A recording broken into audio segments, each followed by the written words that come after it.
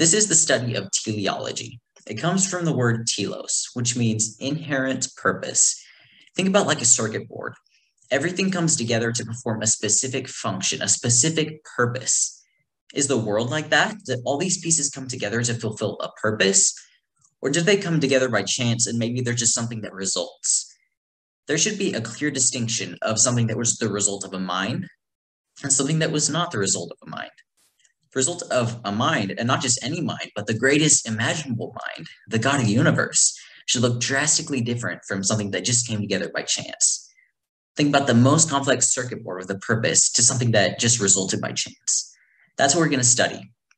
Is this world super complex, or is it not complex? Could it have come together by chance?